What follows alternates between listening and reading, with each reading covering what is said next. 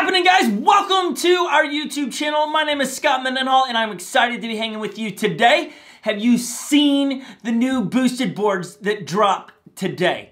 Oh my goodness. They are amazing. If you haven't, you need to go to boostedboard.com and check it out. The little one, the mini, yes please. I would like to ride one of those and see the difference between the boosted board that sits over my left shoulder and the little one. Oh my gosh. A little one that you can just pick up and carry it like a skateboard? Yes, yes, and yes. This video, however, is nothing to do with the new booster boards.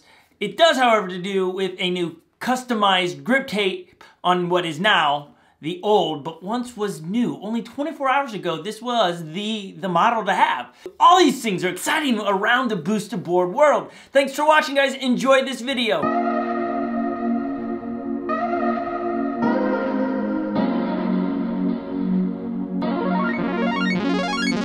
I'm excited about what we're going to be debuting you today. We were going to start with some great footage of me riding the boosted board today, but the blizzard has struck. It is all kinds of windy out there. Well, let me just take you outside so you can experience what I am experiencing today in the tundra of Minnesota. I told you it was really blizzardy outside. Snow's coming down. This is actually the most snow I have seen all year. That's why we're inside and you're getting no footage of the boosted board outside today. The lens is getting all kinds of blurry and foggy. So we're gonna get back inside to give you a list of things that you need to perform such procedure on your boosted board. One of the first things we need is a boosted board. Good luck. Thanks. Thanks a lot.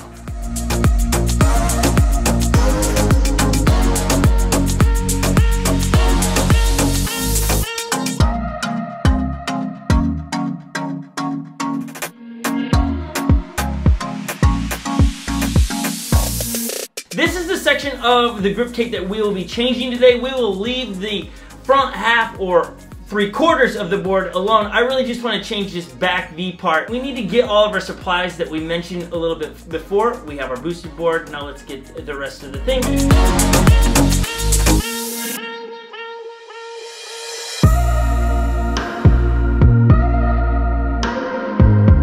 Alright, now that we have everything that I think, we're missing one item and I can't find it in the middle of the snowstorm, is sandpaper. So hopefully at some point in this video shoot, sandpaper will just magically appear.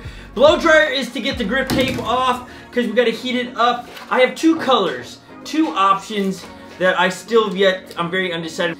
This color matches my helmet. Oh, let me show you what I mean right here. There you have. See, this is my helmet right here. This is the color. Does it match quite well? It's really close. So I thought incorporating the color of my helmet with the grip tape would be exactly what I would want. However, I don't really care for this color. Should have ordered black. So this is out. We're going with the orange.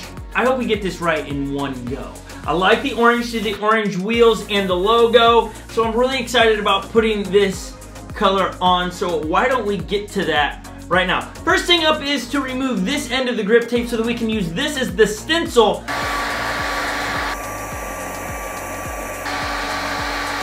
The reason we're warming it up is so that we can grab our razor blade and then we can start to move the stickiness, because grip tape is extremely sticky. And so you want to heat it up, and we want to use a razor because we're trying to pull this off in one piece, not in sections. And so that's the idea, and you're gonna need this to continue to blow dry it and warm up the grip tape as you continue to remove it to get it into one piece.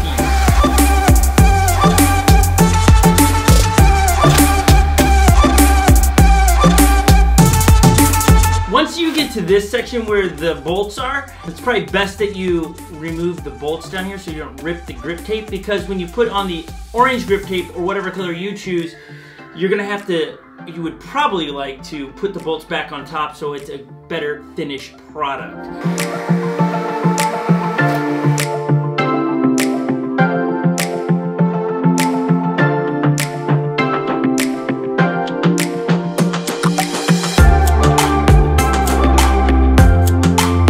Next things you need for this step is the razor blade, the old grip tape. Make sure that the integrity of that V shape is great, and then we're gonna take our new orange, flip it upside down, I've decided to start at the very end of the grip tape so that when I lay it down, if I mess this up, I have one more chance. But you're trying to get every little bubble out of your grip tape so that it is a perfect match when you cut it. I would just double check that you have every corner out, that it didn't fold under when you were trying to pull it off. Take the razor blade and we're going to cut along the edge of this grip tape so that we might be able to match perfectly. And we're only doing the V shape. We're only going to cut out the V shape. We will leave the rest for putting on the board and going from there. We're only concerned about the V. Almost done with it, and got that cut off. Make sure, what do we think of this? Not much room to play with there. I'd cut it a little close, but I think we can start to take this grip tape and get it stuck on here. You really want to pay attention to the bubbles and the creases in the new grip tape. The orange seems to catch every shadow, or light creates a shadow and then you can see the bubbles. I would even suggest blow drying it some more. The next portion of this, you need a screwdriver to create the seam on the side here that'll allow us to cut it off.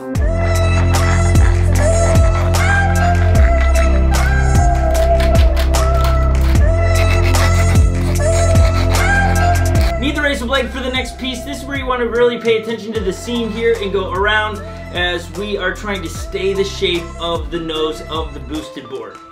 Once you've gone through and felt all the edges sticking out, if they're sticking out or overlapping, you need to get them off there so that it's just a good stick. If it's overlapping at all and you can flip it up, what happens is water gets underneath your grip tape and then it starts to peel, and you don't want your grip tape peeling. So now what we need to do is get some sandpaper, and we're going to sand the edge of this. That's going to really finish what I'm talking about, trying to take the lip of this up so you don't catch it on things. But I need some sandpaper, so let me get it. Bam! There we go, some sandpaper. This is all I had. So what you're going to do is you're just going to come along and you're going to sand the edges. You want to pay attention to the transition area from the orange to the black or whatever choice your grip tape will be, because that, again, you can feel it sticking up, and as you're sanding, you just come along and just peel off a little bit. There, again, it's the details. They say the devil's in the details. Next up, we need to get the 4 bolts back in here.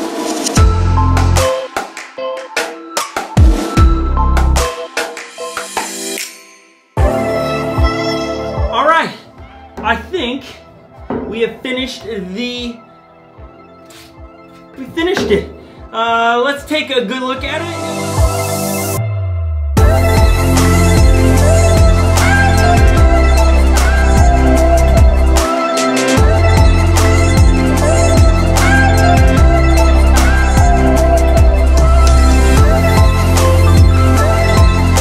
Thanks for watching, guys. I hope you've enjoyed the customization to the back half of my boosted board. Give us a thumbs up and subscribe. Go ask the family what they think of the board. Okay, I'm about to reveal the board. You ready? We're ready. Yeah. Here it is. Wow! What do we think? Does it look cool? Yeah! All right then. Let's hope it doesn't fall off, right? Yeah! But we need to cleaner. Yeah, well, it'll get dirty. All right, thanks for watching, everybody. I hope you subscribe to the channel. It is dinner time here. We're about to